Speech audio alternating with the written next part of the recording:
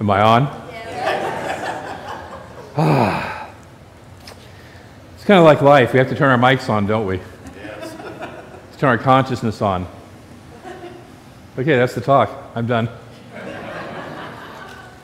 Let's go watch the 49ers. Okay, so I want to clear up something, as long as we're on that subject. There was a team that played on Thursday night. Yeah, they played really well. Yeah, I love that team. There's a team that's playing, I believe, today. Yeah, I like that team too. It's only when they're playing each other that we'll have a conflict. I just want you to know that. You know, somebody invited me to, I might be wearing the 49ers. I don't think I'm going to fit into her 49ers outfit. That was cute. How many people saw that little girl up here wearing you had to be up front, but she was wearing a little San Francisco 49ers outfit. And so, yeah, it's a little small for me, but I like the 49ers. I've always liked the 49ers. I used to live in San Francisco. I've actually sat on the 50-yard line on some really nice seats for the 49ers games. So, so I just don't want to have a misimpression of me. And for the rest of you who don't give a darn about football and you're sitting there going, oh, come on, get to the talk. We'll get to the talk. So I'm doing a completely different talk than I did at the first service. So if you want to get the first service talk, you'll have to watch that on the video or get a CD of it. So because I had a whole different idea. Yesterday I was sitting here writing my talk, and I finished the talk, and then another talk downloaded. And so Charlie and Sue came by here at about 9:15 last night and said, your car was still in the parking lot. It's like, yeah, Spirit had another idea of something else it wanted to say. And I was trying to figure out how to put the two talks together, and I finally realized it was not going to work together, just do two talks. So the question, is it really true, prompts the question of what is true? What is, capital T, true? And as I mentioned last night on Facebook, I know Kim saw it, we're going to step into the quantum physics soup, and she invited me to bring a string theory salad along with that, I believe. String theory pasta. String theory pasta, there we go. I'm going to play with a book that I actually just left sitting over there, didn't I? Called Quantum Thinking, the book that's that one right there, yeah. Or no, I'm sorry, it's on the air pile. It's the bottom of the air pile. The other one is a quantum thinking book too. It's called Science of Mind.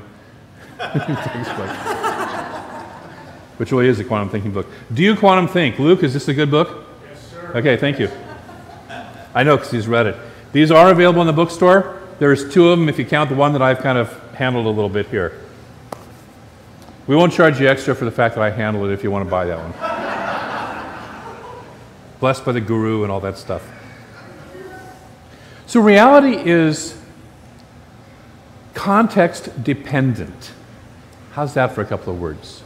Context dependent. And context is the frame that we bring or the lens that we view the world with.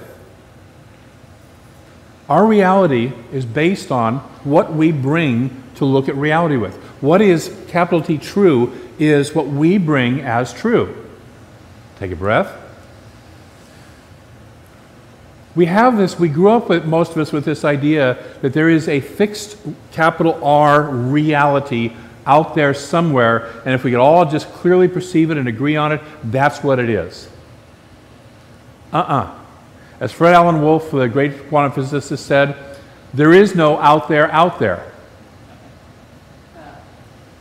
There is no out there out there. There is no official reality out there. We work in a quantum field of infinite possibility, which means everything is possible, and it arises and becomes our reality based on the way that we frame it and what we choose to look at. Take a breath. How are you doing with that idea? Excellent. Okay. So we're going to play. So a lot of people get disturbed by it. No, there is a reality back there. It says so in the Bible. We'll talk about that in a minute. So where I aim my lens, or the frame that I hold up, is what I perceive as reality. And it becomes my reality. It becomes where I put my consciousness. As we had this wonderful reading from Ernest Holmes today, the law follows the word. And the word follows the desire, and the desire follows my attention. So as I put my attention, as I hold that frame up, that's what I'm looking at, and that's what becomes my reality. Out of all the infinite possibilities of reality, we get to create our own that way. And our realities are based on our conditioning. Isn't that wonderful and exciting? Or not? The wonderful, exciting part is we can change our conditioning. Most of us grew up knowing a bunch of stuff. We knew that two objects cannot occupy the same space at the same time, right? We knew that if an object travels from one place to another, it goes through a certain path, that you can follow that path and watch it go through that space.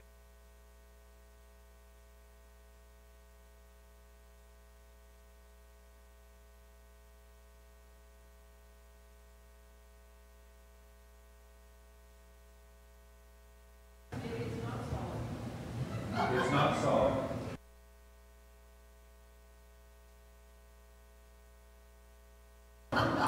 So let me speak from this microphone here. We know that the world is a mechanical operation and it's kind of winding down to an end. How many preachers do we know that have made their entire living off of the end times? Okay?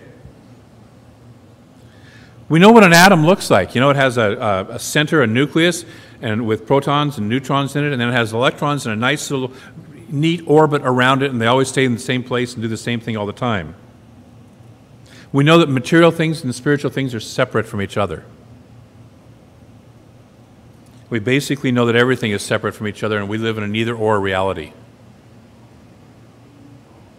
That's what a lot of us grew up learning, though, isn't it? We were certain that that's the way it was. So, Diane Collins, who's the author of this book, talks about we live in a universe of systems. And our everyday world is comprised of systems. Yet it doesn't occur to us, to most of us, that we think in one system or another. So when you drive to the grocery store or the market, every system along the way is shaping your actions. The door of the house or the apartment you are walking through to get outside, and aside from that, when you go to buy, let's say, a large piece of furniture, what's one of the first questions you ask yourself? Will it fit in the door? And so our doors determine our furniture purchase, right? For some of us. So the door of the house, the apartment you are walking out to get outside, the road system with its speed limits and red and green stop and go lights, the sequence of the aisles in the supermarket, all of these are systems. Even the food options we have available to us are a result of a complex of systems, from growing methods to government regulations to marketing and economic systems. And a system is like a vortex. Once you're in it, it takes you with it. If you try to drive outside the road system, you'll only get so far until you're forced back inside the system. This is why when you try to change something, the change often doesn't work or it doesn't last. Even a novel idea or the most brilliant plan is likely to get swept into the powerful force of the existing system. So most of us are working in systems of thought.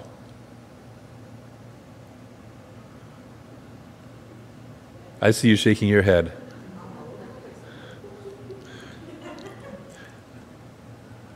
And I thought of you when I was reading this. Because I remember just a week or two ago you came up to me and said, and for all the, and we all do this, that I was thinking that there was something going on that was one way, and you thought I was a kook, and I finally realized I am a kook because it wasn't really that was happening at all. It was something completely over here. How many of us have had that experience? We think we know what's going on, we think it's this way, and suddenly we find out it's something completely different over here. So we all get caught up in systems. I get caught up in the system of needing to be right. The second quote of this comes from Emily Cady in her book Lessons of Truth. She was the Unity writer of about 100 years ago. She says, "Every man believes himself to be in bondage to the flesh and to the things of the flesh, all suffering as a result of this belief." So we have a belief that says This body is real and causes us suffering. This stuff is real and causes us suffering. And we have no control over it. We talk about how our bodies are doing this. My body is feeling this way. My body is telling me this. Your body's not telling you anything. Your consciousness is telling you something through your body. Ernest Holmes reminds us the body is an effect, not a cause. Consciousness is cause. Consciousness is cause. And it may have to speak through the body for us to actually hear it. It may say you really need some rest. And the body finally goes, bonk. And we say, my body's telling me. But no, your consciousness is telling you. Your highest wisdom self is telling you. It's just using the body as the vehicle to tell you that. Another way of system thinking is we talk about, this morning we had something called a sunrise, right? And this evening we'll have a sunset. Does the sun really move relative to the earth? No. It doesn't rise and it doesn't set. We rotate. But we don't think in that way. We think of the earth as flat. We perceive the earth as still flat even though it's a sphere. We talk about the four corners of the earth. We talk about, I will follow you to the ends of the earth. Where's the ends of the earth? Where's the four corners of a sphere? So we have a system of thinking that we're so used to and we're so trapped in, and we never think about what we think about. We never think about the system itself. And so we go in and we try, and this is why it's sometimes so tough in our teaching, in our way of working. We're trying to change our thinking, but our system of thinking keeps us imprisoned in where we are. Our worldview doesn't just shape what we think, it also allows and speaks to us of what we're even able to think.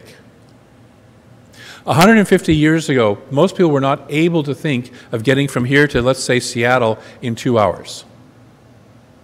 Today, you would sit here and go, no problem, I can go down, grab an airplane, and be up there in 2 hours. Up until just over 100 years ago, 115, 120 years ago, if you wanted to get from some place to the other, you walked or got involved with an animal that was either going to, carry you or pull a cart or something that you were involved with. For thousands and thousands and thousands of years, that's what humankind did. And it wasn't until just over 100 years ago that somebody invented a horseless carriage and somebody started inventing airplanes, and we started to have a quantum leap. And that term, by the way, wasn't used before about 1927, when quantum theory first started to really become a little bit more known in the public consciousness. And so if you go back to somebody from, say, 1905 and say, I just made a quantum leap in consciousness, they'd sit there and go, what are you talking about? We couldn't think of instant communication up until, relatively speaking, recently. Radio waves, television. I remember, I'm that old, I remember the first television in my neighborhood. And we'd all go over to the person's house, and I hated that because the kid was a bully. But we'd all go over to the neighbor's house and watch their sepia-toned television. It wasn't even black and white, it was kind of brown and white. We never thought of something called an internet. We had no consciousness of that. Some of you who are younger, it's like you're sitting there going, huh, what? There wasn't an internet? Yes, believe it or not, at some point in time prior to your birth, there was no internet. Cell phones. I remember being a tester with the Seattle to Portland bike ride for some of the early cell phones and how they were, in reception. A bunch of us had those early brick phones. How many people remember the brick cell phones, okay? I was trying to find one. I actually have a couple still sitting at home from those days. But they were, humongous things.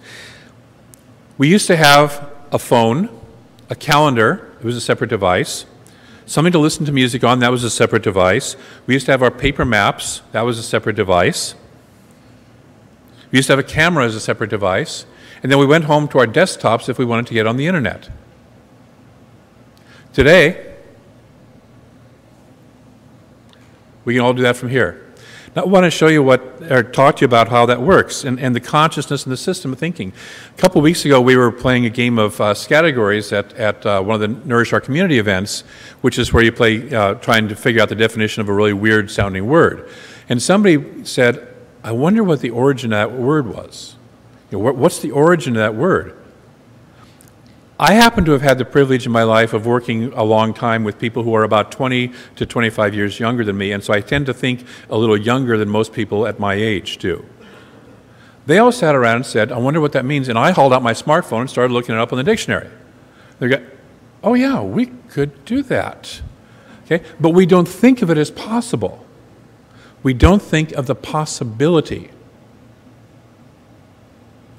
What in your life is calling for you to think of a possibility that you haven't even given yourself permission or the ability to think of because of your current system of thinking? What are you being called to that's greater than that? So we believe that we think freely. We like to think of it, especially we're religious scientists. We're free thinkers, right? And we're Americans. We're free thinkers. No, we're not. We think within the system of thought that we're operating in. Our system of thought is I mean, as a religious scientist, we sit there and we see the earth and we see the universe as a system of law and love, a response to our consciousness if we're paying attention. And we have a bunch of stuff that we perceive the world as. Have you noticed that not everybody has that system of thought? Okay? For some people, if it's not in the Bible, it's not true, or if it's not in the Quran, it's not true. Okay? That's one of the things I'm glad that Diana's teaching the Bible class, is because we're going to start to break through some of that perception, some of that myth, and we're going to start to look at it in different ways, in different consciousness, from a different system of thought. And a lot of us are scared of the Bible because in our past we've had it used to be shoved down our throats or beaten over the head with, or used to justify some really weird things. Okay? And there's a whole other way, in fact, multiple ways of looking at the Bible beyond that. And so she's got a class coming up that's talking about that. That's my shameless plug for Diana's class right there. Our system of thinking creates the background in which we think, and it creates automatic thinking for us. We just automatically react to something. We automatically do something. Stephen Hawking, who, by the way, is a person who has to think outside of the normal, because somebody who's in his physical condition shouldn't be, doing much other than kind of, hiding out, right? Yeah, but he's one of the most brilliant people on earth. He got outside that thing. He says, quantum theory is a completely different picture of reality, so it should concern us all. But it is hardly known outside the physics and chemistry field, and not even properly understood by many in those fields. So we're looking at a new picture of reality, and we as religious scientists should be on the cutting edge, because we're always sitting there going, what is true? What is reality? What is deeper? How can I see spirit more powerfully? How can I see the infinite more clearly? And so that is a system of thinking that is a new picture of reality. So how can we play with this? How do we break free of the system of thought? That's the question, isn't it? How do we break free of the system of thought?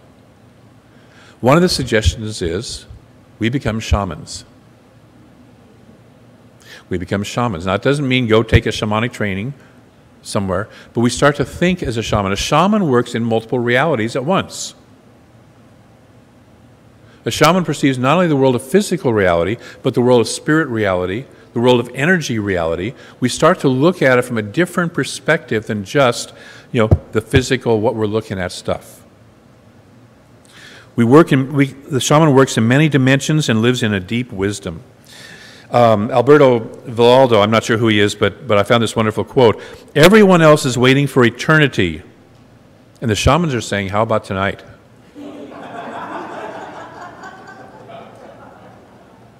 Everyone else is waiting for heaven, and we're saying, how about now? How about tonight? In order to shift from our system of thinking, we have to live from a new reality. Those of you who were in the Prosperity Plus class, remember Mary Mann Morrissey saying, you can't get there where you want to go from here. You get there by being there. Just as an electron, a quantum particle, will jump its orbit without leaving any path, it'll just simply show up somewhere else in the orbit. No path, no logical way to do it, it just is there. We can do that. Take a breath. We, you, me, can do that. We have that ability. If it can be done on the micro level, it can be done on the macro level. If it operates somewhere in the universe, it operates everywhere in the universe. I should be seeing excited faces out here right now. I see some. I see a big smile back there. You're getting it. We can shift our consciousness. We can shift our lives. We can be where we want to be right now. We leap and then we look.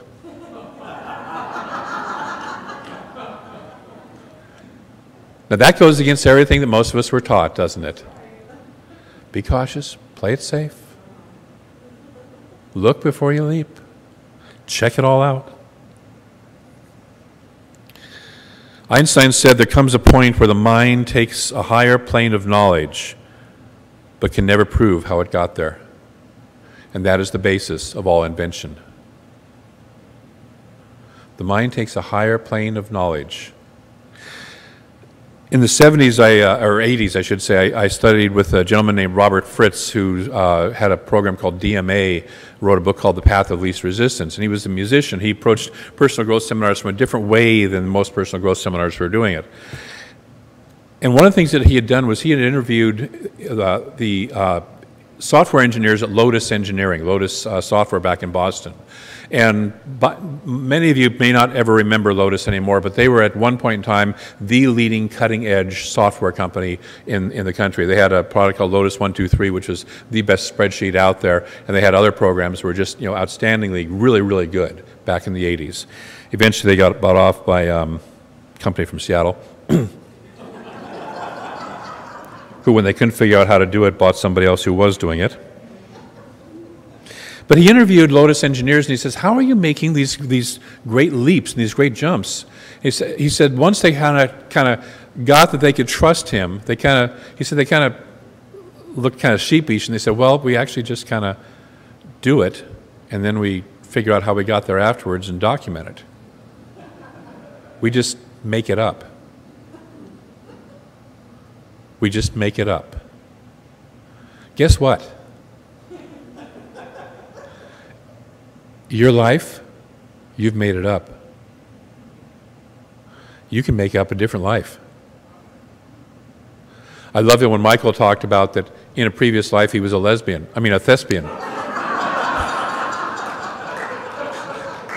Where is he? Oh, he's yeah.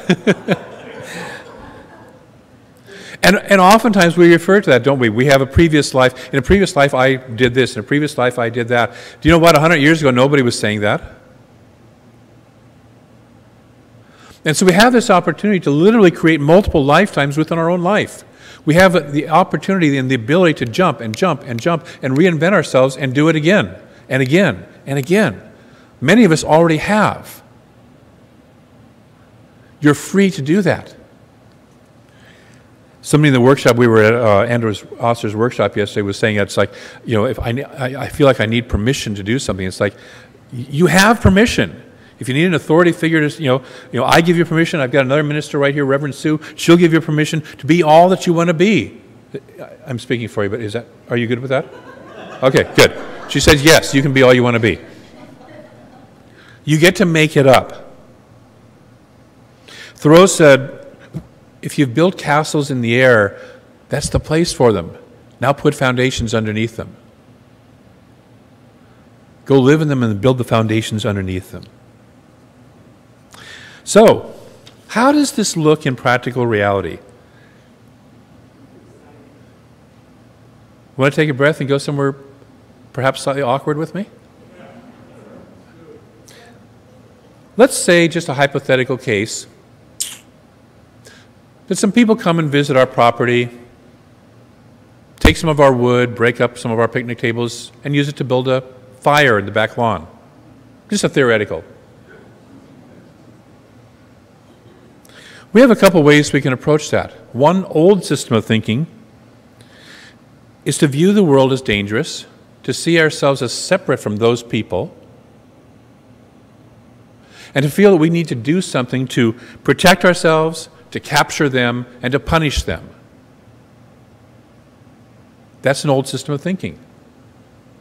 But it's a very powerful system. It exists a lot in our culture, doesn't it? Yes, it does.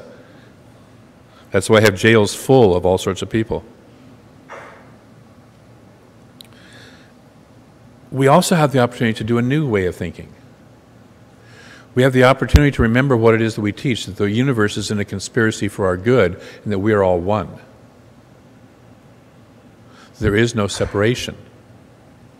There's a practice in Buddhism where you spend your day walking around picturing everyone you meet as the Buddha, an enlightened master, here to teach you a spiritual lesson. What if we were visited by Buddhas recently? Take a breath.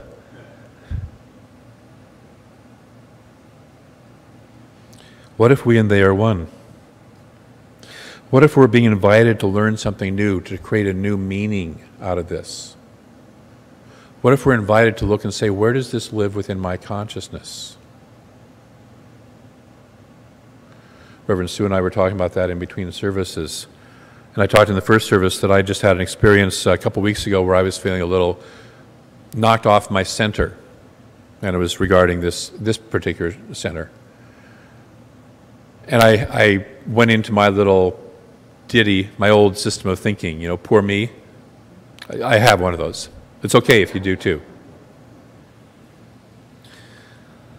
And I realized afterwards that I also am aware of a lot of mythopoesis, mythopoetics, and mythology and how it relates to us and the archetypes that we live in. And one of the archetypes is the king archetype. And as the spiritual leader of this community, when I'm in that role, I fit into that king and shaman archetype.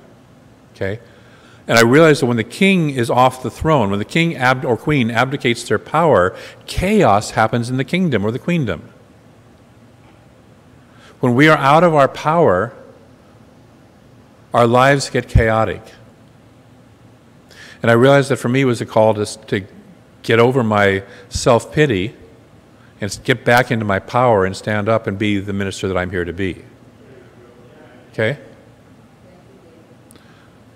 What that means, it's an invitation for you to be the enlightened, beautiful beings that you are here to be. This is an invitation for us to look and say, are we going to live by old consciousness, which starts to say, how many security cameras can we get? How many thousands of dollars can we get? Trenching system to get the cables to run out there for the cameras, all the stuff, you know, to dig it up. I mean, we'll do more damage to the place by, you know, putting the cameras up there than has been done already.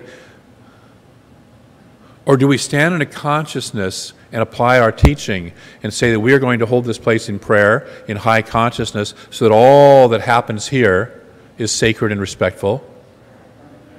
And we stand in that consciousness, and we believe that we are the sentinels in consciousness that keeps this place safe, and only people who are respectful show up here, and only people who treat this place respectfully are the people who are here.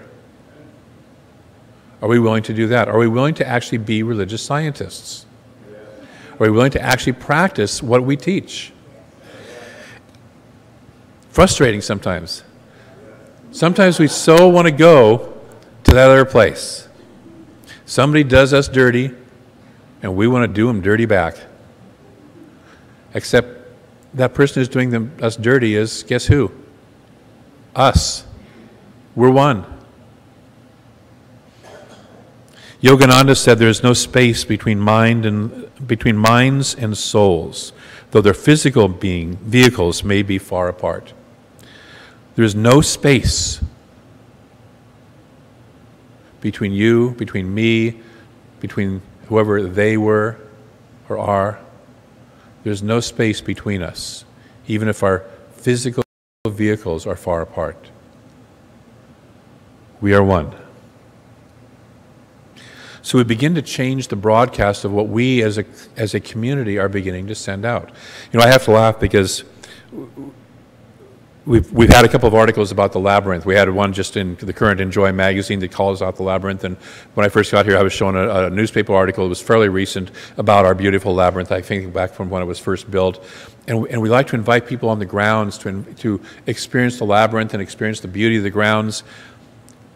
And then I've noticed a couple of times that when people show up here, everybody gets suspicious. Who is that person? What are they doing here? What do they want? And it's like, okay, do we want them here or do we not want them here? One evening, two carloads of young men showed up in the lot right over here and got out and headed back for the labyrinth. And one of the staff members was like, David, go check them out. Who are they? What are they doing back there? And it was kind of this, from fear suspicion basis. And so I went back there, and here they were in a circle around the labyrinth with the volleyball, playing pass the volleyball back and forth. Just working on their volleyball skills, their passing skills around the labyrinth. What came to me as I was thinking about that earlier today was sometimes we as guys don't want to admit our spiritual lives, not so much the men here, but men outside of here don't really want to admit our spiritual selves. So we'll get busy doing something else while we do the spiritual self. So it's like their souls are taking a walk through the labyrinth while their bodies and their minds are busy playing volleyball. Because their souls are called, they could do that in any parking lot anywhere. They could do that on any flat surface anywhere, but they chose the labyrinth. Thank God. And so something within them deeply is calling them to that labyrinth to say, I want to go through that experience. So we start to change our broadcast. We start to change what we put out into the universe. We change our world by intention. So we hold our intention for the highest and best.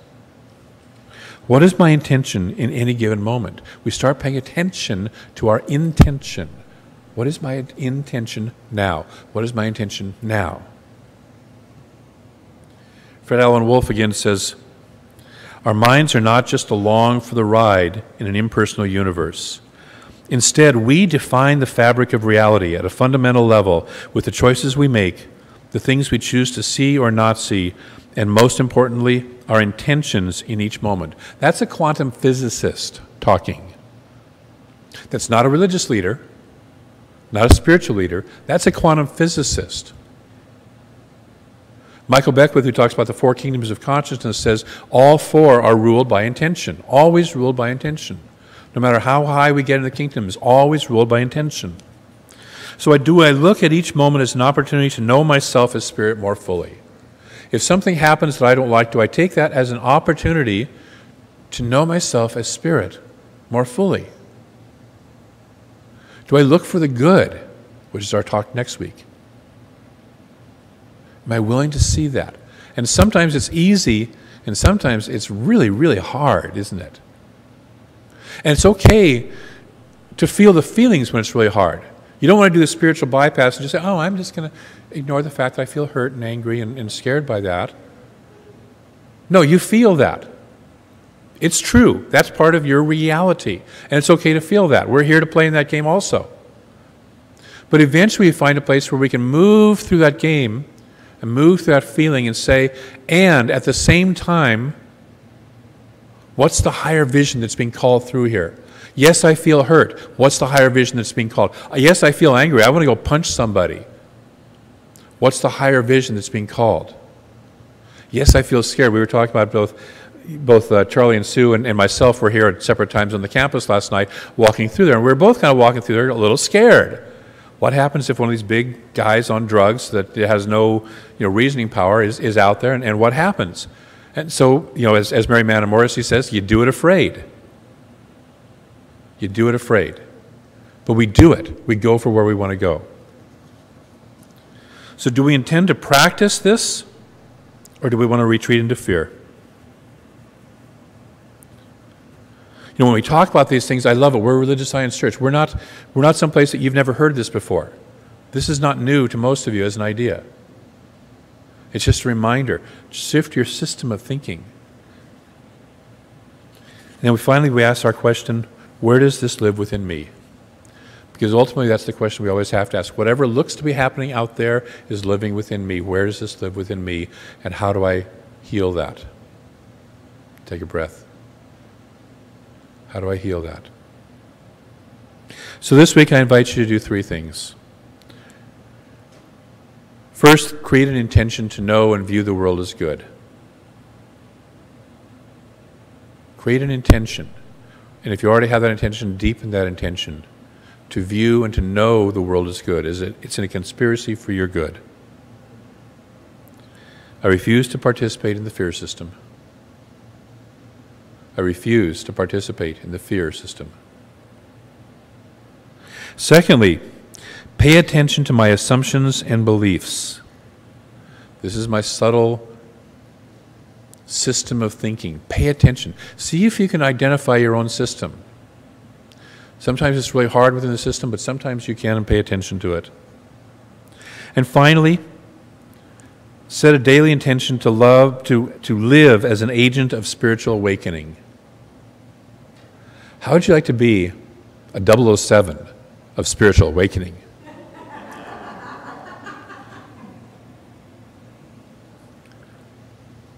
Hi, I'm not here from M6 or whatever it is, fear-based, and I'm here from Spirit as an agent of spiritual awakening. I'm here to love. I'm here to be a light. I'm here to be a beacon. I'm here to look into the darkest corners and say, I choose to be a light in that corner anyways. Not run away from it, but choose to be a light in the darkest corners of my own consciousness and the darkest corners of our collective consciousness. I choose to be a shaman.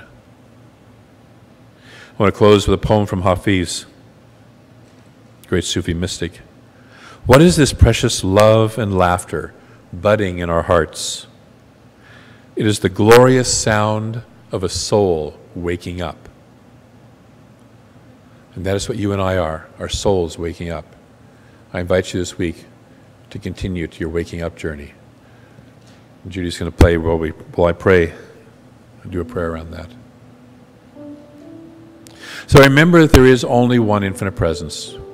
Pure good, pure love, pure wholeness.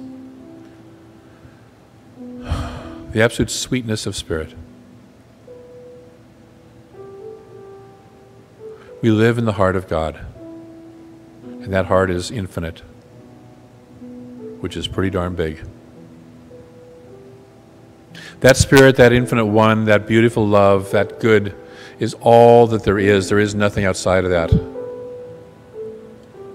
It is a good that is beyond our ideas of good and bad, right or wrong.